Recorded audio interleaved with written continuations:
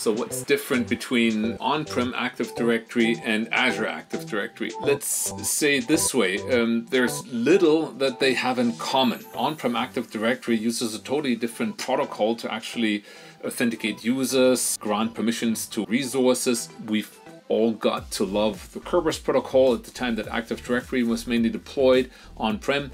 In Azure Active Directory, we're talking cloud services. So this is all about OAuth, OpenID, and other protocols to actually access resources. And of course, that access also needs to be protected differently. And I think that is the key thing that people need to understand. Let's assume that you've got your on-prem AD under control. Security-wise, everything is locked down and secure. Don't believe that that is exactly the same for Azure AD. Azure AD is a completely new ball game. You'll need to learn from scratch and protect that as well.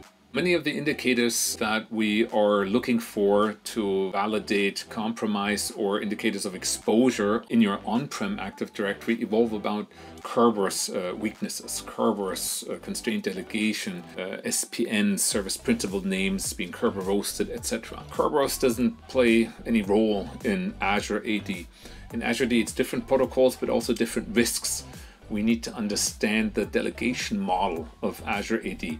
What groups are you putting your users in? What roles are you assigning to your users that manage Azure Active Directory? Are you potentially granting them way too many permissions by adding them to a group that you think is granting the permissions they need to do their job, or is it too much? Those and many other similar indicators are what we need to look at when we validate security in Azure Active Directory.